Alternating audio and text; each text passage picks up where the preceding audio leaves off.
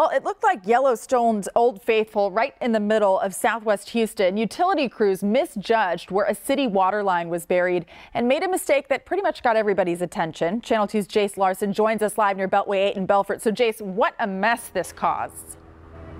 It was a big mess. If you were anywhere around this area, everybody was staring at what was going on. Right now, though, crews have this fixed. The water is back on to the 75 or 100 people that didn't have it. And you can see right there, there's now a lot of mud where a big hole used to be.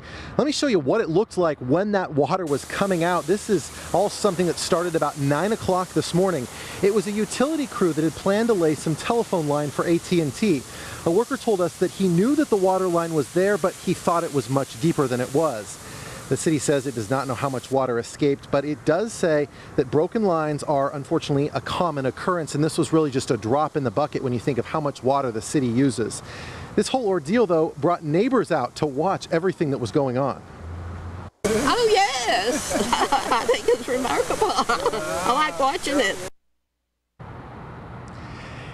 Still, some crews are out here. Those are Xfinity crews that are working to restore Comcast's cable service, and Xfinity service. We're being told that the people now have their water back on. If you're one of the people who lives in this area here, you might be concerned about all of that back there. What's going to happen to it?